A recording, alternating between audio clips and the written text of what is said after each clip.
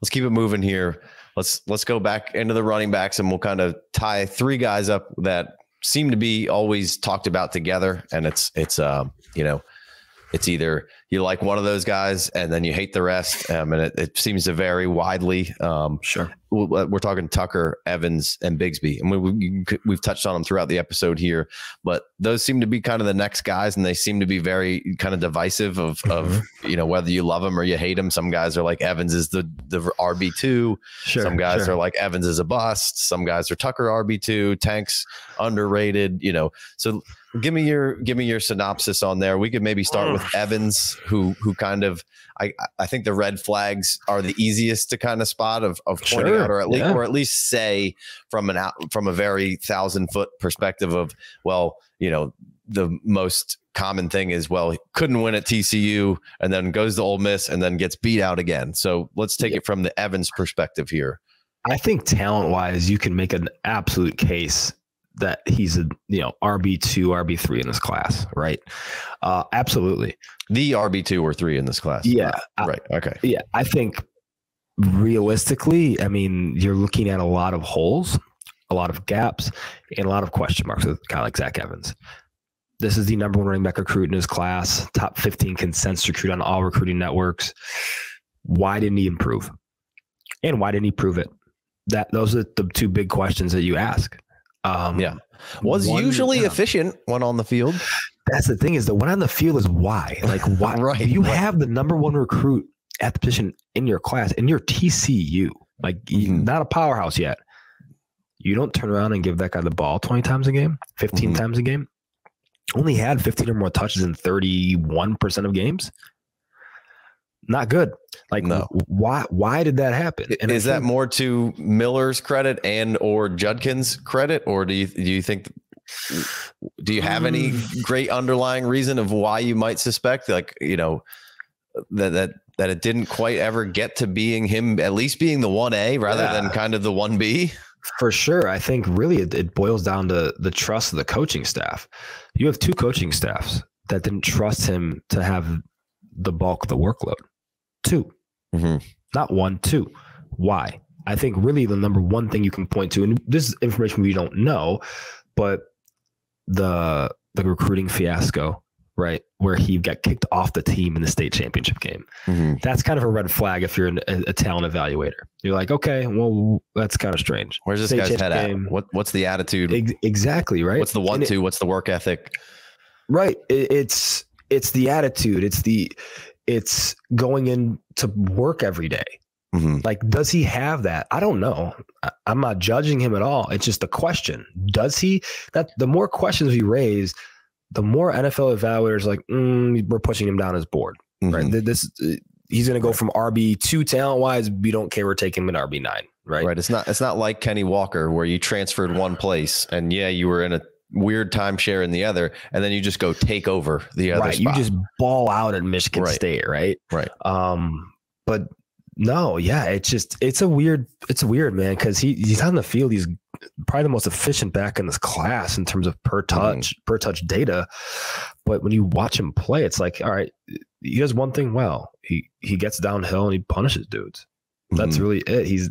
He's not a great receiver, doesn't offer you an expansive lateral skill set. He's unsure as a pass protector, and he seems to not understand where he's at in space a lot, which is really strange. He's just a super talented player that hasn't figured it out yet, which is okay, right? But will the NFL actually be like, hey, I want to take a guy like this, I want to mold him into, a really good running back? Because I think he can be. If he's the second best running back in this class, he has the size and the height and the weight. He's not like he's not one of these guys that you're worried about. He has the stature. And it seems like the athletic prowess. Obviously, if you're the number 1 recruit, you're not you're not lacking talent athletically. So that's certainly an interesting. He has those boxes checked. There just seems to be something amiss. And that's the thing, we don't know, right? And it's just hard to pinpoint it like especially when we're talking about a guy, okay, where do I have him in this class in terms of RB2, 3, 4, 5, etc. If I don't have the answer to something and I can't obtain it, I'm probably going to avoid that player for sure things. Because there's other guys in his tier, I think Tucker's one of them too. I would rather take Tucker over Evans, right? I just think he's more of a sure thing in the NFL's eyes, right? Bigsby, another question. That's kind of where those two are really good comparables in this class because Evans and Bigsby, both lit it up as freshmen. Bigsby was freshman of the year, I think, in the SEC. Was incredible. Both were so much hype on him. So much hype on him after that year. Top 5, 6 Devy picks, both of them. I remember having Devy drafts that year, and people were trying to trade up to get both those dudes. Like that was a big deal. But we didn't see anything really pop in terms of improvement in either of those guys, right? They kind of were what they were. And we didn't see, okay, is there a next step, next layer to their game?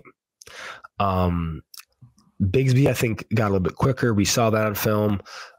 Utilized more as a pass catcher.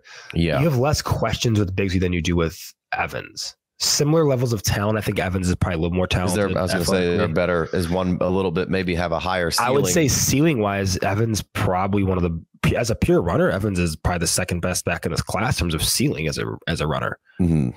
Does he get close to it? I don't know. He could be Ronald Jones. Like that's really the scary part about it is he could literally be Ronald Jones. That's in the range of outcomes for him. And that's why for me, it's like, okay, I'd rather take a guy like Charbonnet, right? Who's more of a sure thing in my opinion. I got Charbonnet probably over all those guys except for Gibbs right now. For sure. Yeah. I have it the same way. And then a guy like Tucker. Okay. I think the NFL's going to probably like Tucker enough to draft him in the second, third round.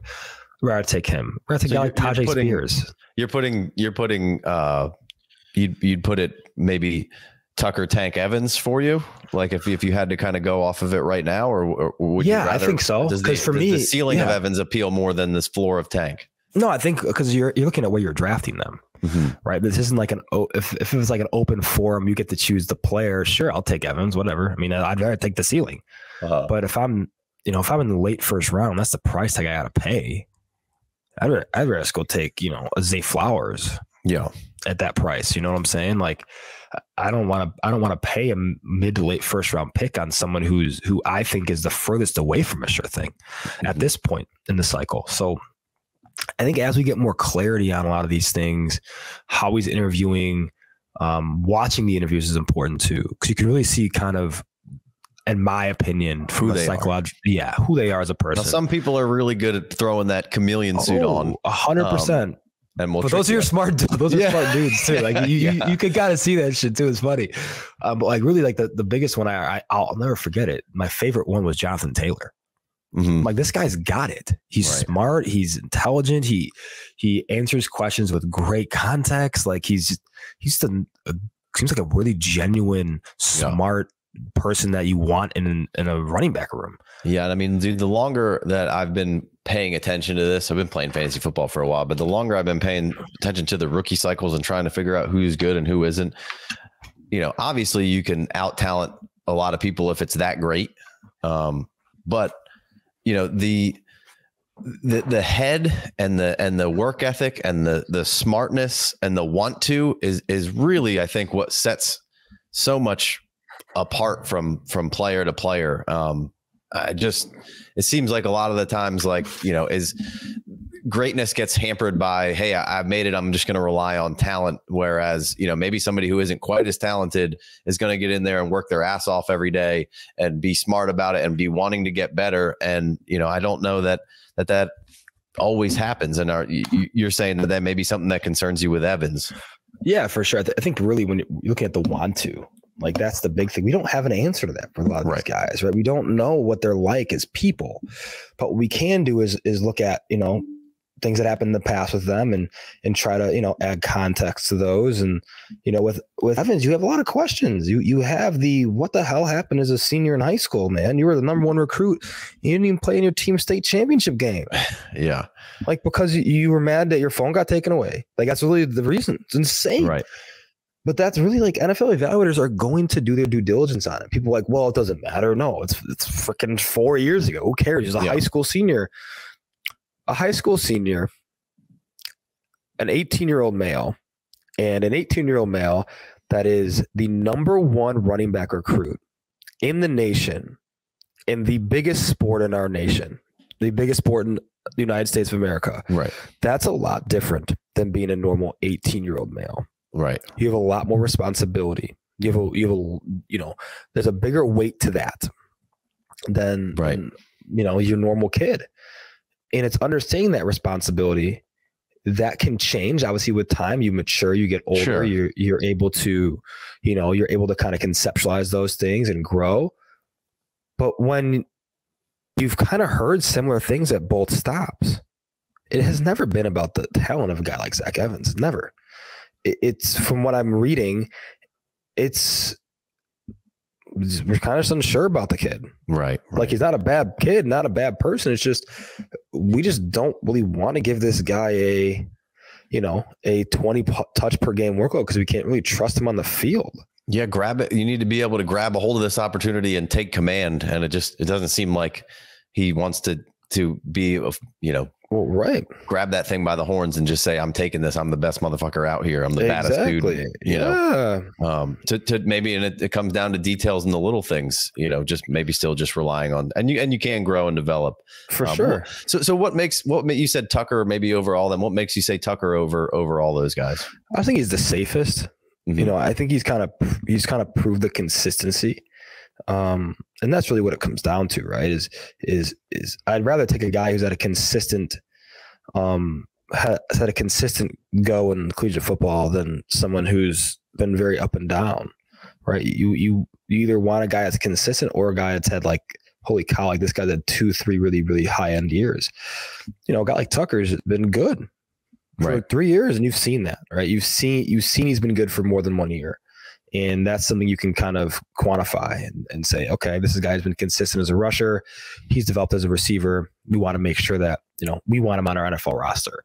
And I think he's going to be a guy too. He'll run, he'll probably weigh in around 215. He'll probably run around 4.43, 4.45 in the 40. Mm-hmm. NFL teams are going to want that. Good enough of a pass catcher. Exactly. Right. He's not a liability there. So my thoughts are, I think he's going to be drafted over both those guys, unless guys like Evans and Bigsby really show up in their pre-draft process and really show NFL teams that, hey, we do deserve to be in the day 2 mix. I think the interviews with Evans would be the most important thing. He's hugely important. Sure. You have to be able to explain away a lot of the things that people are saying that, that media outlets have said, right? You want to be able to provide explanation to what some of your faults are viewed as. If he can do that, I think he has a chance of being a 3rd rounder. He has the talent of a 2nd round pick. Absolutely. Mm-hmm. It's just, can he add context to a lot of the questions that people have? And right now on Bigsby and Evans, you probably are maybe not even thinking round 3 guys. I think we're going to see both those guys go around when we saw Elijah Mitchell go a couple of years ago. I think round 4, round 5. Yeah. Right now, I think if Evans runs 4.3 something at the combine, might be sure. A round 3. Might be willing to take a little bit more of a shot. Right. You don't see that level of like play speed with Evans on field. He's a good accelerator. He's okay at max velocity. Seems the contact balance seems really good. Like seems hard to bring down. Yeah, he's him and Tank really. Yeah, he's a force-driven mover, man. He's someone you don't in open space you don't want to get in front of. Yeah. But I think really it's going to be the pre-draft process for both these dudes. Like, are they gonna show up and show teams, hey, I want to be the guy in the league. Like, I put whatever in my past behind me, and I'm here to work. If all 3 of these guys get the same around the same-ish capital, are you then much more comfortable? Like the round 2-ish, maybe even round 3, are you more comfortable taking them all in the end of the 1st round of a fantasy draft? Yeah, depending on where they go. But yeah, I think really capital is going to speak a lot to those guys. Mm-hmm. I think Tucker is going to be, I think he will get the capital that we want to see.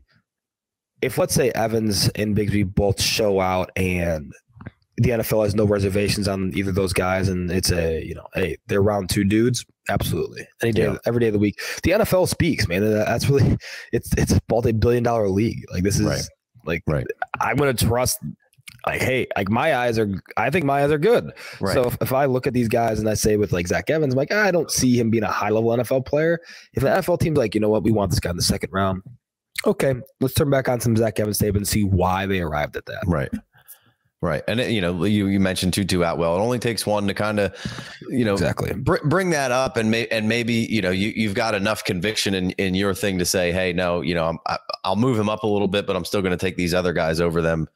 So I think it's important not to just move them all the way up in front. If you still have some concern, even though maybe the NFL tells you one thing, I think it's okay to bump them up some, but maybe not just jump them ahead of everybody, because there are certainly plenty of guys who get overdrafted for silly reasons. Although for sure, Evans has the pedigree, the build, the size. The Tutu one was kind of weird. That's an example of just small, weird draft pick. No. That's just a really, really strange one for me. But yeah, I think the pedigree you mentioned, you hit the nail on the head. I think that's really what you're looking at with Evans. I mean, there's a reason why he's the number one running back recruit in the nation. Sure. In that draft cycle.